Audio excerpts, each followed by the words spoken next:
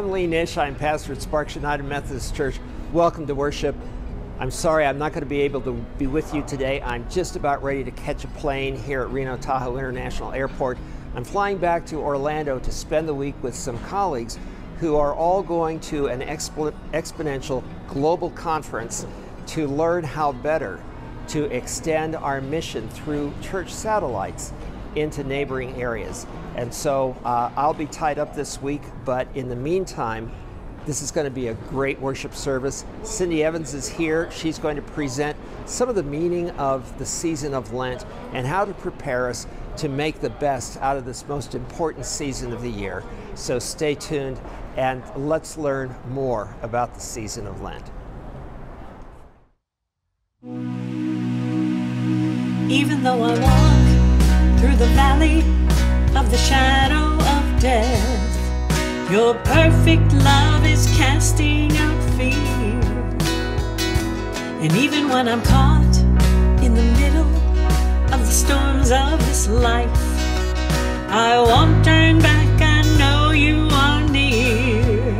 And I will fear no evil, for my God is with me. And if my God is with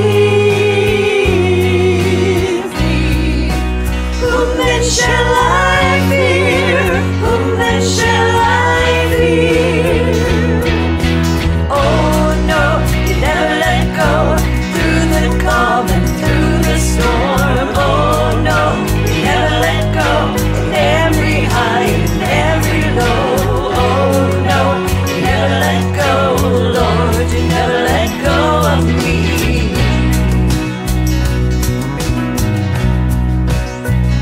And I can see a light that is coming for the heart that holds on, a glorious light beyond all compare. And there will be an end to these troubles, but until that day comes, I live to know you here on the earth.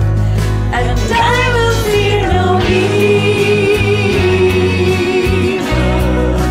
for my God is with me. And if my God is with me, whom then shall I fear? Whom then shall I fear? Oh no, you never let go through the calm and through the storm. Oh no, you never let go in every high and every low. Oh no, you never let go, Lord, you never let go of me. Oh no, you never let go through the calm and through the storm. Oh no, you never let go in every high and every low. Oh no, you never let go, Lord, you never let go of me.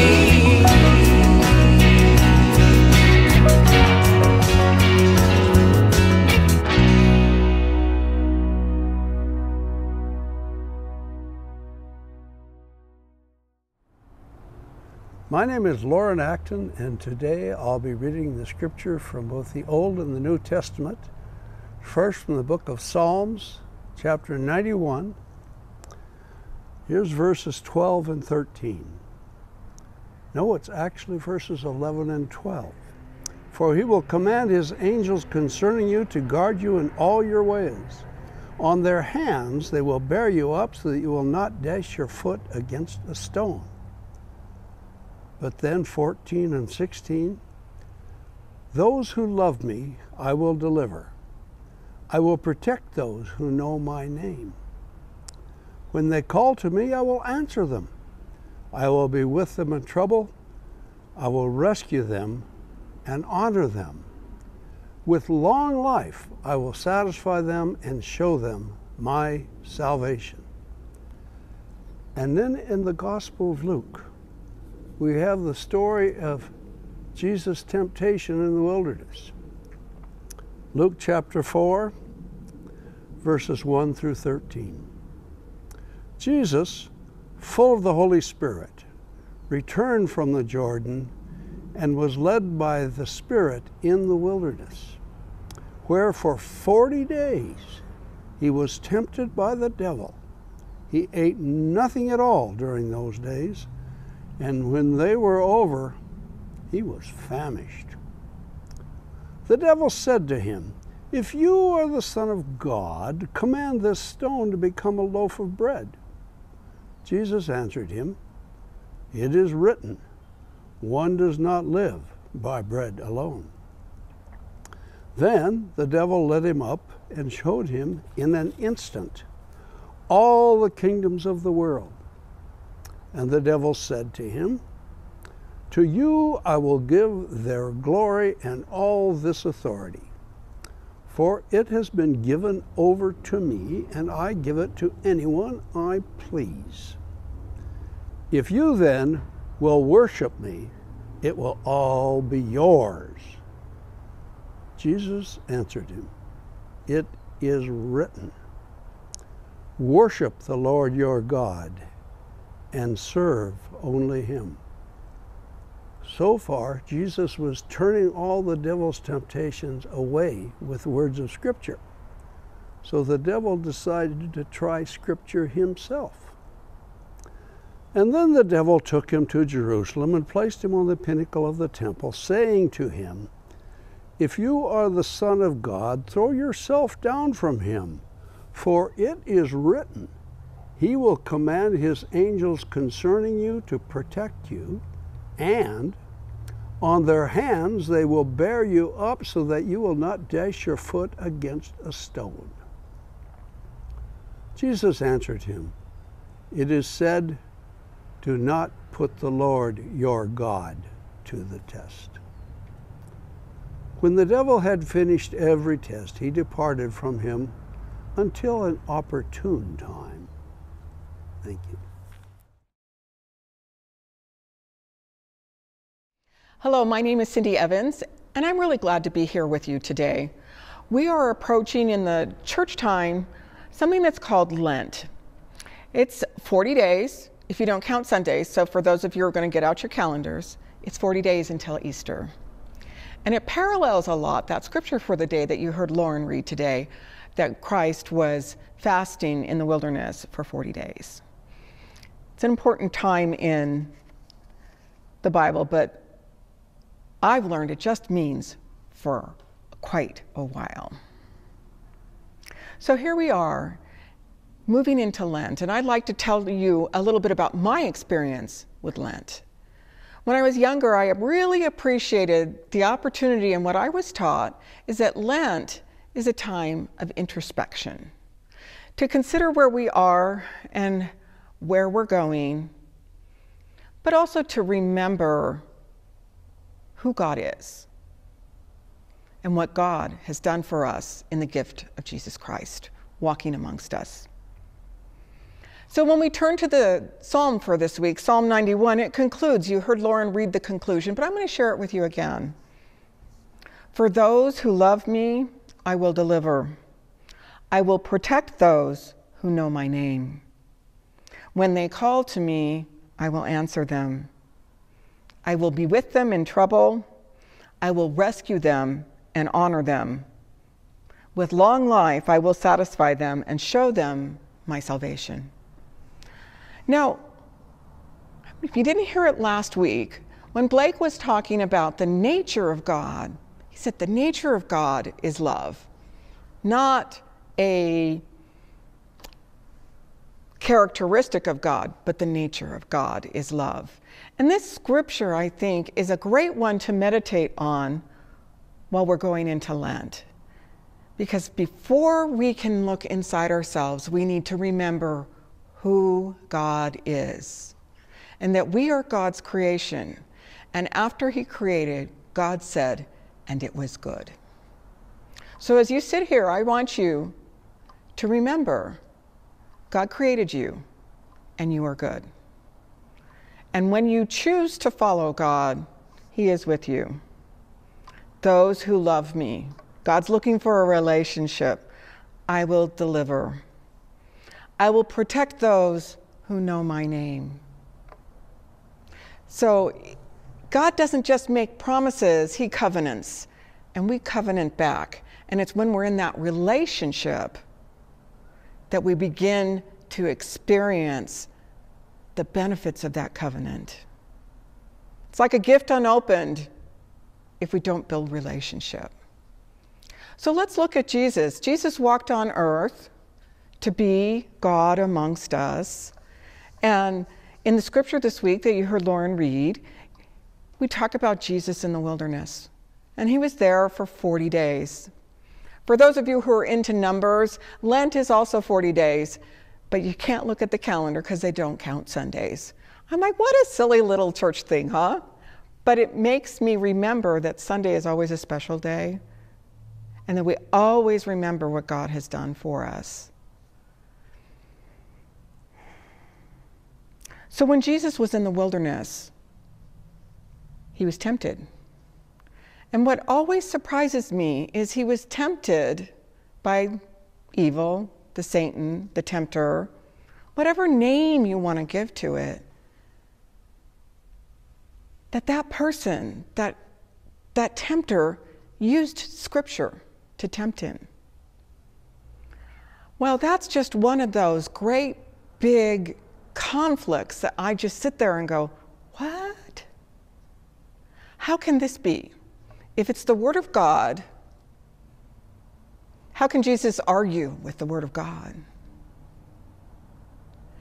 And it makes me think about how we need to look at the whole picture and the whole relationship and the whole covenant. So when we heard the devil tempt Jesus, and he said, "It is written, worship the Lord your God and serve only him." So then the devil took him to Jerusalem and placed him, Jesus, on the pinnacle of the temple, saying to him, "If you are the Son of God, throw yourself down from here, for it is written, he will command his angels concerning you and to protect you. And on their hands they will bear you up, so that you will not dash your foot against the stone." Do you know where that comes from? It's the 2 verses before what I just read to you from Psalm 91. That's a big struggle. The Bible is there for us to learn lessons, but it is the experience of God and God coming and experience us to say, use it at the right time, in the right place. Find your faith and go with me. Remember that God is in love, and when we're in relationship with him first, then things flow correctly. If we forget the first part, there's a bit of a dam in the river. Which brings me to my little story I wanted to share with you about the Lint Trap. I'm sure you have one of these at your house, or maybe you don't. If you don't have a clothes dryer, I count myself blessed I have a clothes dryer. As I walked in, the wind decided to make this a perfect example, because when I remember to clean it, it's ready to catch some more lint. But when I don't clean it, it gets pretty full, and the dryer doesn't work as well. And I think, oh, I need to clean out my lint trap. I do the same thing in my day-to-day life and with my faith. Sometimes when things just don't feel right, or I'm at unease, I go, oh, maybe I need to pray about this. Maybe I need to talk to someone about it and see where we're going, so that we can be more in tune with God's love and what God's will is for that moment in time. So that brings to me that little bit more story about the Lint Trap. When we had moved into our home recently, actually several years ago, soon after we moved into our home, we kept thinking maybe our dryer wasn't working so well. We would empty the Lint Trap regularly and check it, and yet the clothes just weren't drying like they should. Well, a couple years later, we found ourselves painting the laundry room, and I said to my husband, well, what about that pipe that goes from the laundry room to outside? And he said, well, it could, but usually the Lint Trap does a pretty good job of catching the lint. I don't think we need to worry about it, Cindy. Well, I'm like a dog with a bone. And I said, honey, can we just try? So we went to our favorite store and got a $2 little snake to go in the dryer vent. And, you know, our pipe is probably about 15 feet long, so he did it at one end, and we got a little bit out. And he says, but this isn't really anything that would cause the dryer to not work very well. And I said, could we go outside and try it? Our outside vent is about 2 feet away from our air conditioner, and this was a big ask. So here my husband is on the ground with the lint thing, snake going in, and we got some stuff out, and it was pretty cool, but it's really not enough to be making the clothes dryer not work well. Well, I may be the one with the dog with the bone, but my husband is the one with the tools. And he got out the leaf blower. Not my little battery-powered leaf blower, but the plug-in one. And we put that, we got it wrapped around, put a towel around the edge, and had it right there on the entrance from the house to outside, and he let it go. And I said, oh, let me try. He goes, oh, well, I'll go check outside. And he gets the little snake in outside, and it was the lint monster that we got from that pipe. I don't know how many years it had built up. And I share this silly little story with you is because sometimes it takes a little more effort. And that's what Lent is about. So I want you to think about what's blocking your way. Do you need to do some spring cleaning in your own spiritual life? Are you so busy that you don't have a chance to worship when you're on Sunday? Or like me, I'm busy getting up for work. I work from home. I get up, I have coffee, I have breakfast, I go to the workroom. I don't take the time to pray. I just keep going. So maybe it's not something that needs cleaned out, but something new that you could try or put into your time. Declutter your schedule and make room for God.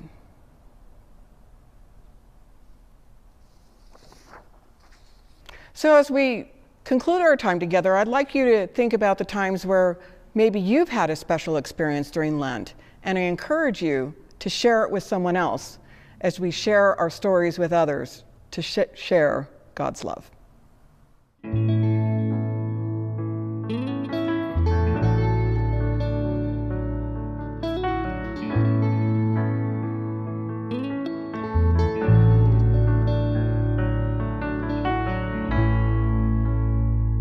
This is the air I breathe.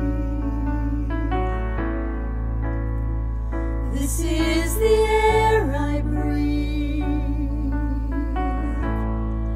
Your holy presence living in me.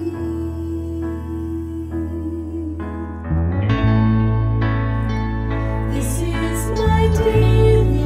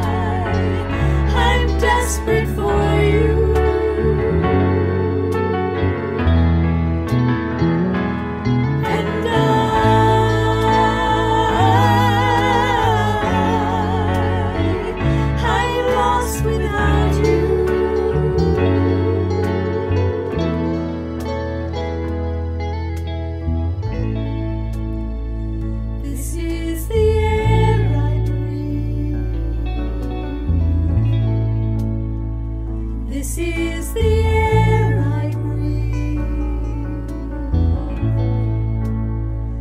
This is the air I breathe.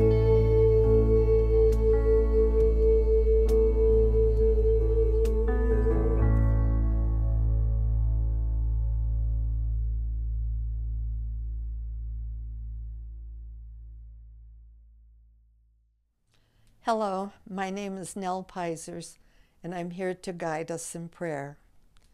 Earth to God, come in, Lord. It's your people calling.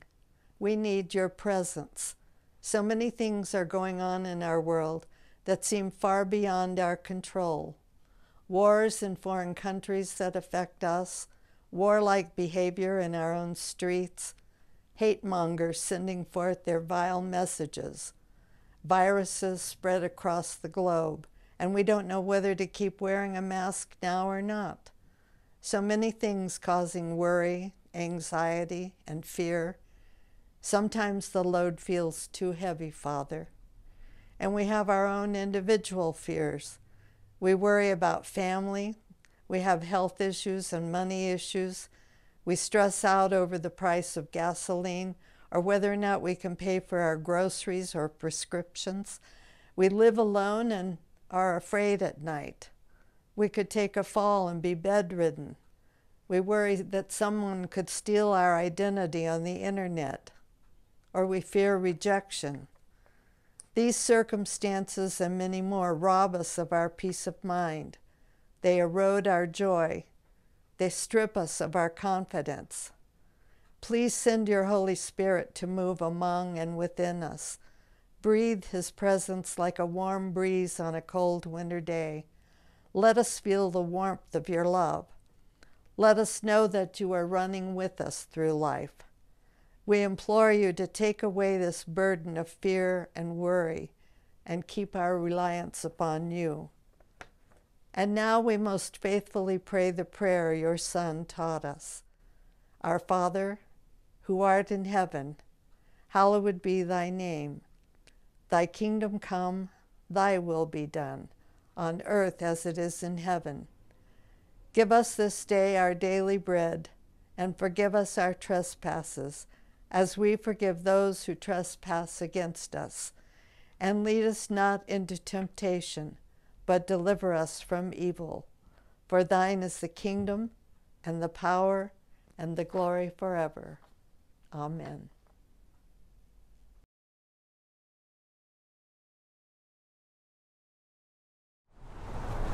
Well, my plane is delayed. My bags are checked. I haven't taken off yet, but I did have time to watch the online version of today's message. Cindy knocked it out of the park. I now have such a better understanding of the season of Lent. And in addition to that, during this week, I'm going to check out my Lent Trap and try to discover if I am clogged up with anything that would prevent me from really discovering the wonders of this season that God has in store for me. So please come back next week. I'm going to be here. I'll be preaching next week, and I'm going to look forward to seeing you then. In the meantime, be blessed. Go change the world. And I will fear no evil, for my God is with me. And if my God is with me, whom then shall I fear? Whom then shall I fear? Oh no, never let go through the calm and through the storm. Oh no, you never let go in every high and every low. Oh no, you never let go, Lord, you never let go of me. Oh no, and you never let go through the calm and through the storm. Oh no, you never let go in every high and every low. Oh no, you never let go, Lord, you never let go of me.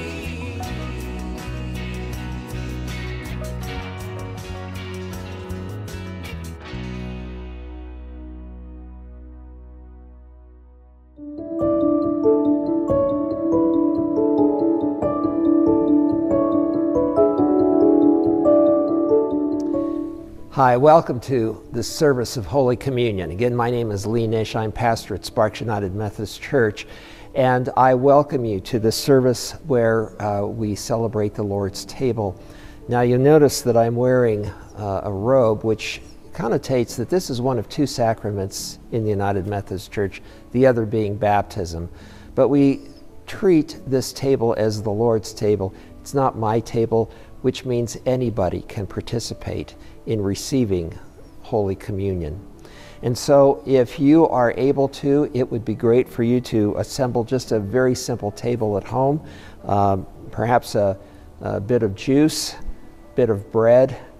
And because I like to make sure that I'm putting myself in the right frame of mind, I like to have a cross that's visible to me, and also a candle that reminds me through the light of the candle that the Holy Spirit is present at this table. Usually what happens is we gather around this table, and if you are celebrating this at home, you or others in your home may want to gather at this time as well. Again, everyone is welcome to this table. And so normally what I will do is to consecrate the elements, where I usually remind people through what I call the institution of the sacrament, the service, what the elements stand for. And then I consecrate them by praying over them.